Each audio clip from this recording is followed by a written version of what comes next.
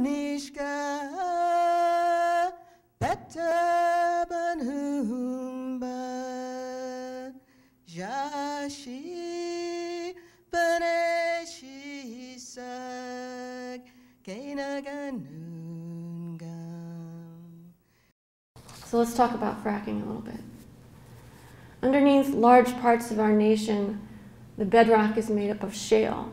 And this shale represents the floor of ancient oceans from 400 million years ago, the Devonian age. And inside that rock are these bubbles of either oil or gas. They're actually trapped inside the rock, like bugs inside of amber.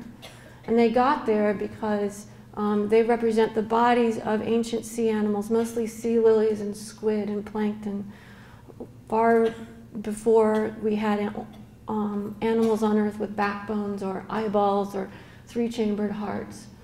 We're talking about jellyfish, sea lilies, and squid. So when those animals died and sank to the bottom of the ocean, they became bubbles of oil and gas. And they did not decompose completely the way they would now. And that's because there was less oxygen on Earth at the time because there hadn't been land plants yet, right? And other reasons. And so, so you ended up with these bubbles of oil and gas at the bottom. They were covered over by silt, and that eventually petrified and turned into a kind of a chalkboard, suffused with petrified fizz of bubbles of hydrocarbons. So these are the ancient seafloors, and so all of these bubbles of oil and gas have been trapped down there now for 400 million years.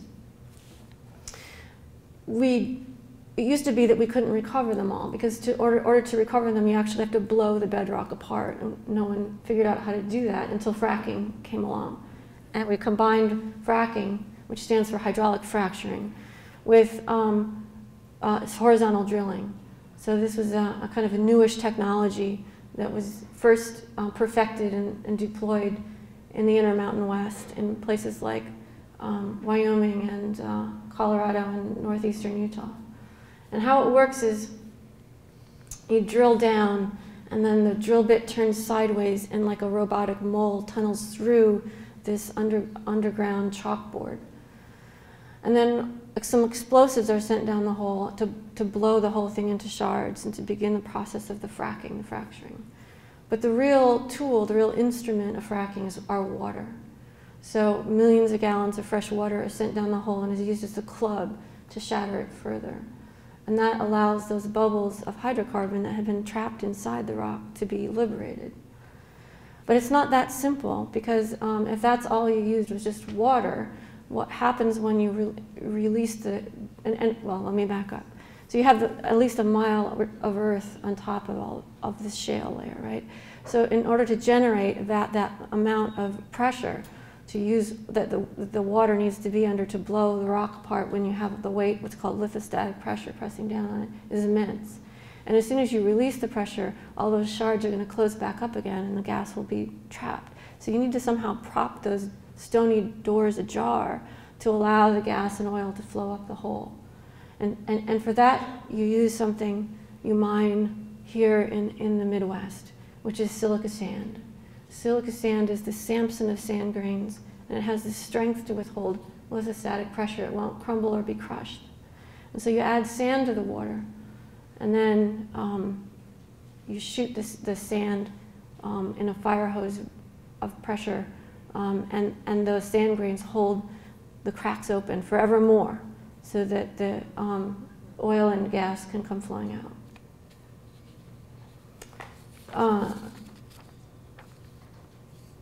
So the story of fracking begins with sand. I want to emphasize that because it's going on right here in Minnesota. It's going on across the Mississippi River in Wisconsin. It's going on in Iowa. It's going on where I grew up in Illinois.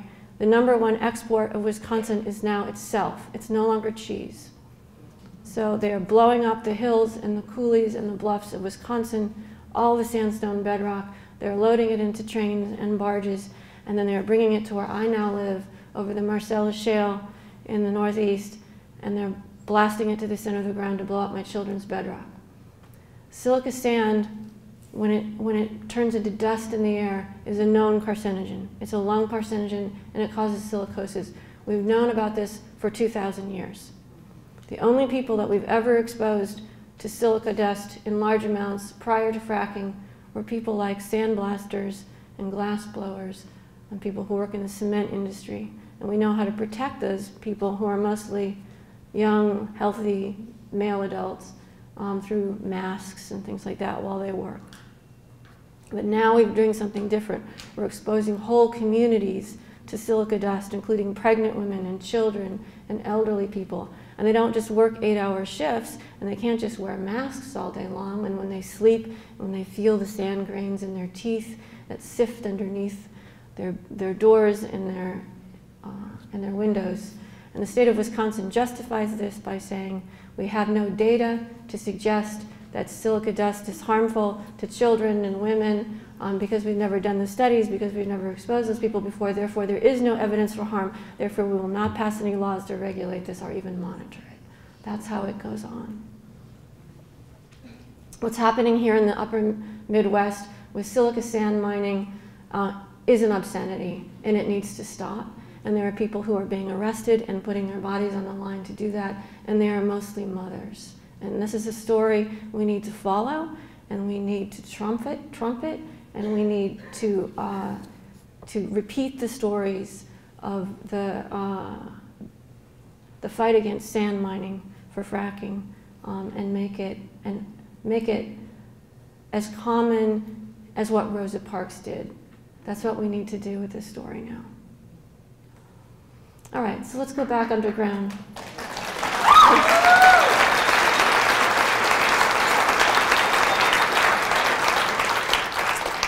Enough clapping, back to the biology.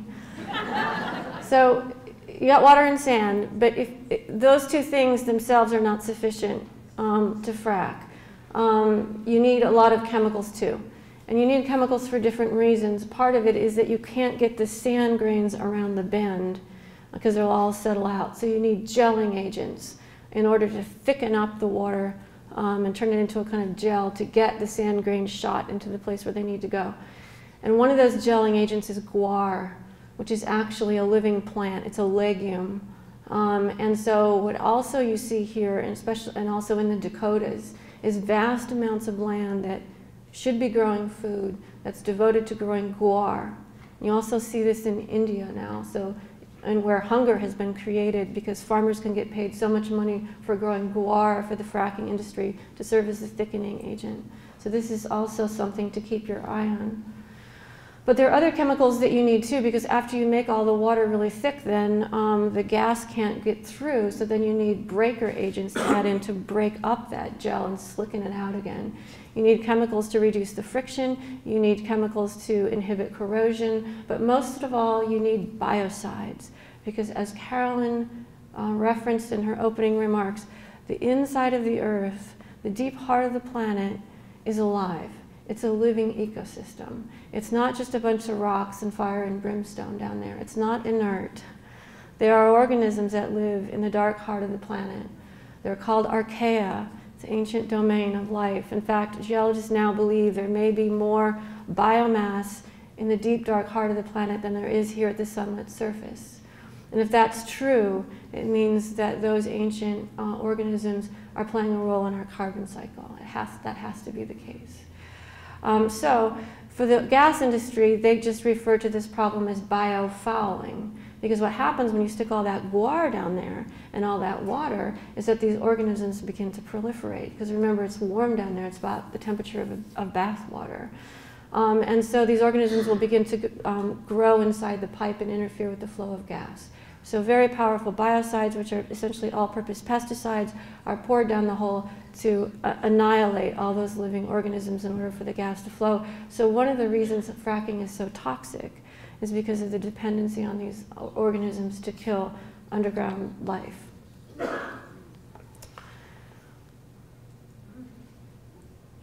So here's another thing about fracking.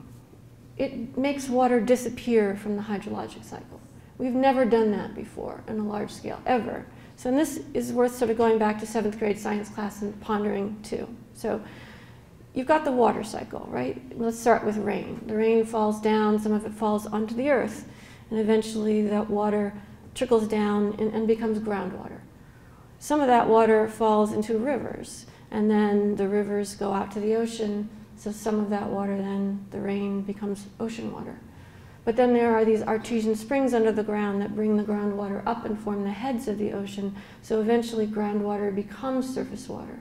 And then it becomes rain again and it starts all over.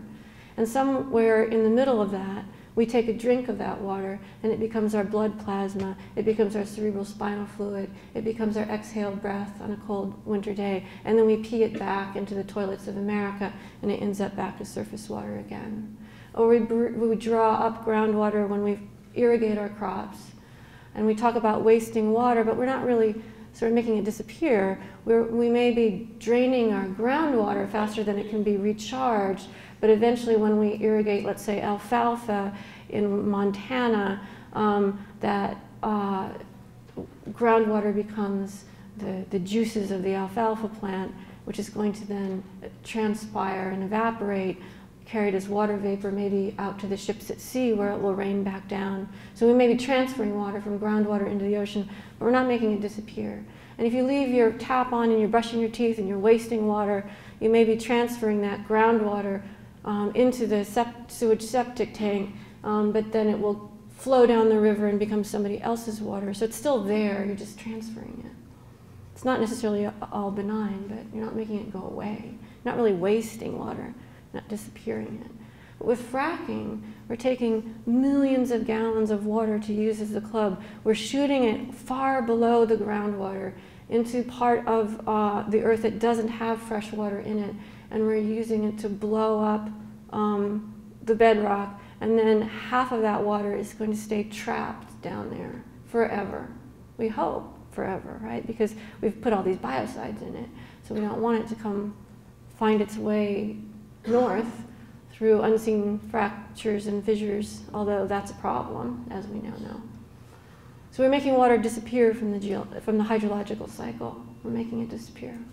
We've never done that.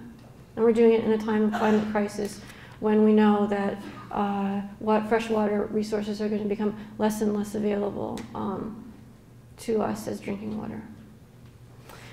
And then what comes out of the hole then is the oil or natural gas, whatever the quarry is you're trying to get out. But in addition now, half of that fracking fluid that you pump down into the ground comes back up. And it's now poisoned with all the things that you poisoned it with, but in addition, down to the center of the earth and back again in that journey, it's picked up more poisons in the form of radioactivity, right? Because there's uranium down there, there's radon down there, there's radium down there. And then heavy metals like lead, arsenic, these things are also naturally occurring in our bedrock, and they're water soluble. And then all these other bubbles of other things that we don't really need or want, things like benzene, known carcinogen, formaldehyde, all those things are trapped in deep geological strata too. So now you have this toxic flowback that's radioactive and full of all these carcinogens, and we don't have a technology. There's no technology that exists to turn that back into fresh drinkable water. And again, it's poisoned forever. And we have no place to store it, no solution for that.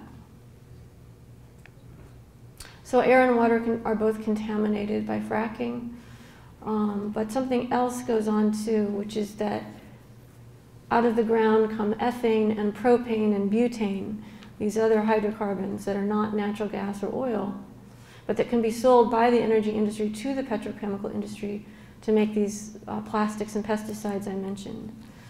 So now we are in the process of building and permitting, the ground hasn't been broken yet, but an ethylene cracker north of Pittsburgh, which will take all this ethane and turn it into ethylene, which is the building block for a lot of chemicals. And so the chemical industry is booming right now because of the fracking boom.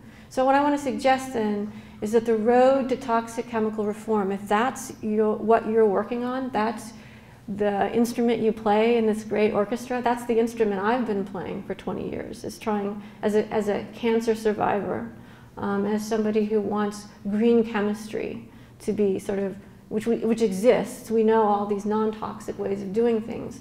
And if we as mothers want to be able to buy the non-toxic solutions and not have toxicity be a consumer choice, but just be the way we do things, we can't get there until we change our energy system, because we're just blasting more and more of this ethane out of the ground, and it will be turned into toxic chemicals.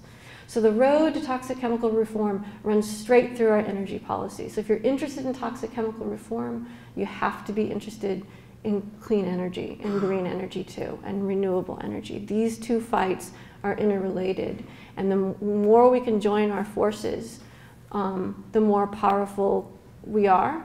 But also, we've gone upstream to deal with the root cause of the problem, and we're not just shouting into the wind. We can be effective.